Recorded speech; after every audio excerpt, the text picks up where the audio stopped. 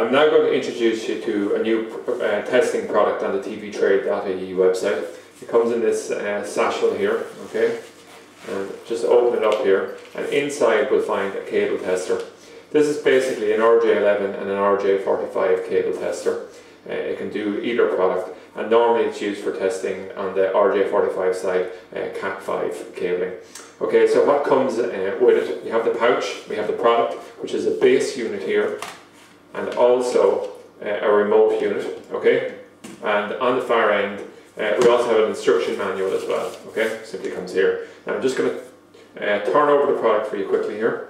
You just want to focus in here, and just want to demonstrate what type of battery we have here. So I'll just pull off the back, and you can see it's a 9-volt battery. That doesn't come with the product, it has to be purchased separately, okay? So we're just going to hold this in my hand for a moment here. Basically, with an RJ45, we have 8 pins, and there's a total of 8 different lights here. 1, 2, 3, 4, 5, 6, 7, 8, and then a ground light here. And it allows us to test a cable to make sure that it has been wired correctly in terms of each of the pins match up between the two ends, and also that the cable hasn't been damaged in between. Okay, so I'm just going to show you the top of the product here first of all. So for both the base unit and beside it the extension unit, we have an RJ45 input and an RJ11 input, and then on the remote unit we have an RJ45 on one end and an RJ11 on the far end. Okay, so I'm just going to demonstrate how this works. So we will just put down the unit like this, and I have a very short length of cable here, and it's terminated with RJ45s, okay? And the question is, have I made this cable correctly, okay? So what I've done, I've actually made this cable using this crimping tool here, which we also have on the TV Trade website. So what I'll do here initially is, I just pick up the unit, and I pick out the slot here that's for the RJ45s, which is here, and I just push the cable in. And it clicks in like this, and I simply repeat the process on the remote end and push the cable through here. So now I hold the 2 units up like this, and there's 3 modes that I can set this to. There's the off position, and next then we have the on position. So what we'll see here now is when we turn this unit on, it goes down, and what should happen here is on the base unit, the lights will always go in sequence 1, 2, 3, 4, 5, 6, 7, 8, okay? And on the receiver end, on the remote unit end, if it's been wired correctly, this is where you'll really be checking to see is it going to work or not.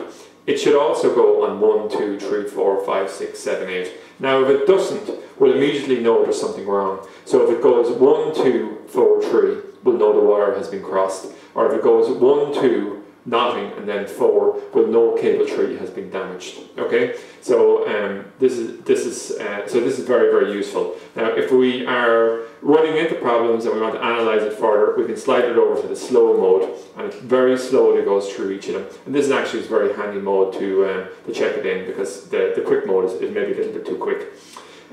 So it's exactly the same process if we were to come along and use with RJ11s for traditional phone cable. It'll simply check the 4 pins first, okay?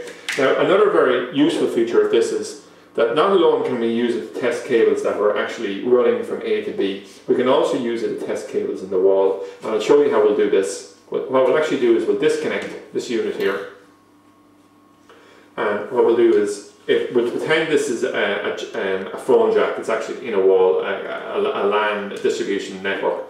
Okay, what we'll have is we'll have behind it a Cat5 a jack like this, an RJ45 jack port, and we'll actually shove the jack into it like this. And on the far end of this cable that goes through the wall, we would have a similar cable to this coming out of the wall with a remote unit, and then we'll run our test again, and we'll check is the cable in the wall following the sequence that we want to. So this is a very, very simple unit. It's you know, the price of it's incredibly low, and I mean, it definitely works. It makes a huge difference, and it just saves so much time in terms of troubleshooting. You can test your network without actually having to plug in a printer or something like that. You can just check, does it work? And the range on it seems to be reasonable. And the distances we've tried it on, 30-40 meters, it is no problem, the signal being sufficient to do it. So it's a great new addition to the website, and it sits well with all the Cat5 and RJ45s and crimping tools that we already sell on the tvtrade.ie website. So that's it from beginning to end, the cable tester for RJ45s and RJ11s.